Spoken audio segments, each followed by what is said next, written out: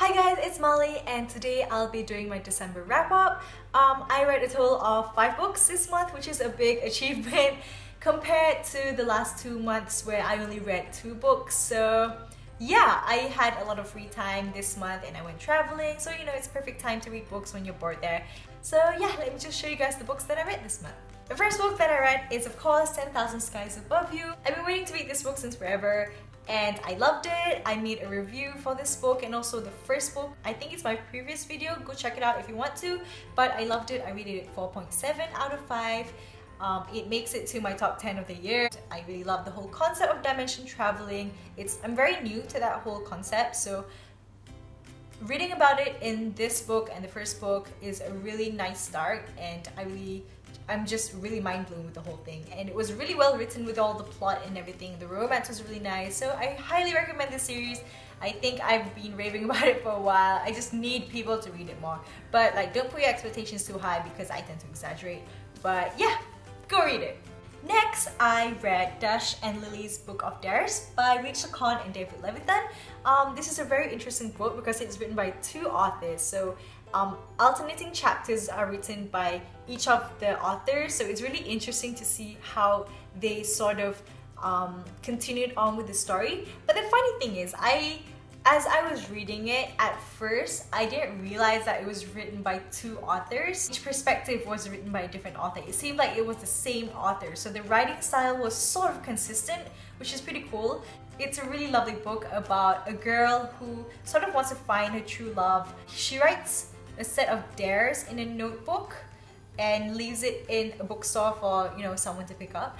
And suddenly one day this boy does come in the bookstore and pick it up and follows the dares, and they basically sort of exchange dares and letters to each other through the book.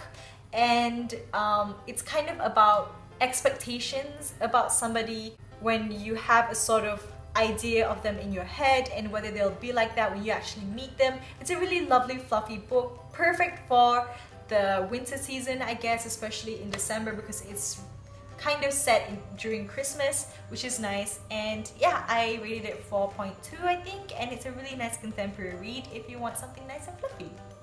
The third book I read is actually an ebook, and it is Confess by Colleen Hoover. I liked it. I didn't love it. I rated it 3.8 out of 5. It was my first Colleen Hoover book, and I think it's one of my first new adult books as well. I'm kind of okay with it, I guess. I kind of like the issues that they talked about, but maybe it's because I was reading in the car and was sort of reading it really fast on my phone, and I couldn't really grasp everything, and it just felt really a bit depressing at the end. I don't know why, it's not even a depressing ending.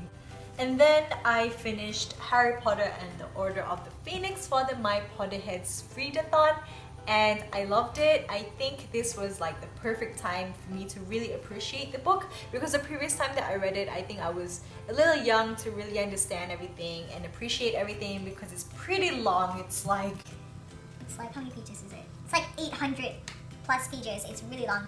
And I like that this is when we start to discover more about love and crushes, and it's really special because this is when we have a more serious death that really impacts the characters, and that in itself impacts the reader. And I realized that I actually relate a lot to Harry.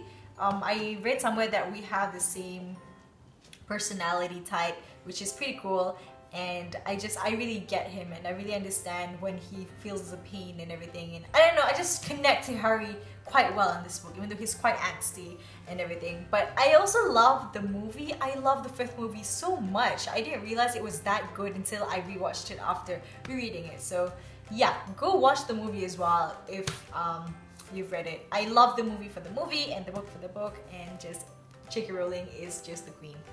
And the final book that I read is The Terrible Thing That Happened to Barnaby Brockett. This is a children's book written by Joan Boyne, and I actually started it last month, but I never got around to finishing it because I was really busy. But it's a really nice book that I rated 4.0 out of 5, I think. This book is about a boy who floats. He was born with the ability to float, and it's actually a bad thing because he comes from a family who only likes things to be normal, and he's like the opposite of normal. So it's something terrible happens to him, and this is when he starts to explore the world and finds out about different people and things like that, and it's just really nice.